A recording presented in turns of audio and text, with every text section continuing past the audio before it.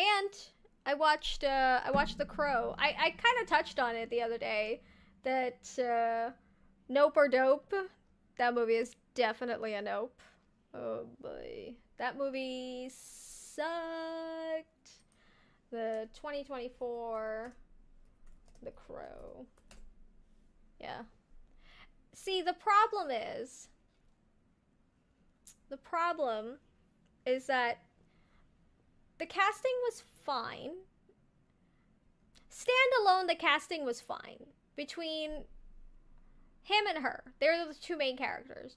But the chemistry between them was terrible. They were not a good couple. They did not seem like a good couple. And everything that they did in the movie to make it seem like they were a good couple just came off as like forcing, and it came off weird. Like they were two crackheads, kind of. They weren't actually crackheads, but it came off like they were two crackheads, just like having some sort of a weird affair, and not actually like some kind of a deep love story that they were going for. You didn't. It didn't land. It didn't land, and the story also had nothing. It was in no way related to the original Crow from, I think it's the 90s was the original one. I feel like that was from the 90s. That movie was good. I actually I watched it maybe like a year ago, and I remember being like, this movie had a sort of a cult following, and I remember liking it when I was little.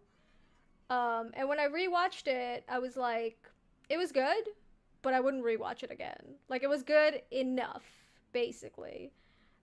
But what they fundamentally didn't understand when they made this one was the character. They didn't understand the character and who he was. They made him a Joker-esque kind of a character. Like, they made him...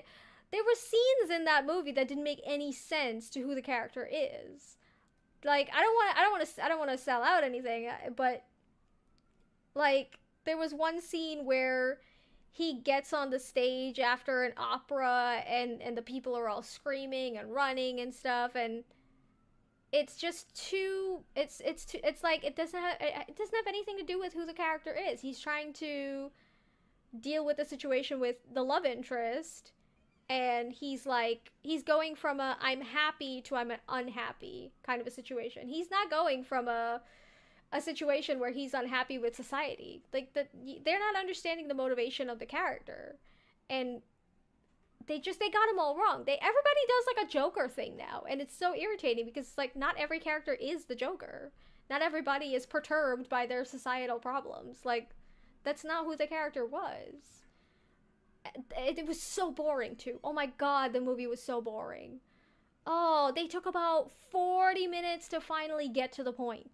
To finally get to like what the story is even about. There was so much of it that could have been edited out that was just nonsensical. And the one really good scene was like an action fighting scene, and even that was extremely annoying because they put loud opera music like in between, and I was like, "Oh my god, do they not realize how annoying opera is?" Like it was too they needed to make it more subtle or something. I don't Or just not do that cuz it's so cliche. Doing the whole like opera fighting scene, going in and out of that. It's so cliche. So a million movies have done it. Don't do it, and you did it terribly as well. Definitely a nope. I I wanted to turn it off after like the first 20 minutes, but I was like, maybe once they actually get past this introductory sort of setup, maybe it'll be fine. Ooh. Not worth it. Absolutely not worth it. Oh, and to get a 4.7 out of 10 on IMDb, that's bad. That's pretty bad. What is that, a vibe check? I've never seen that. What is Geek Vibes?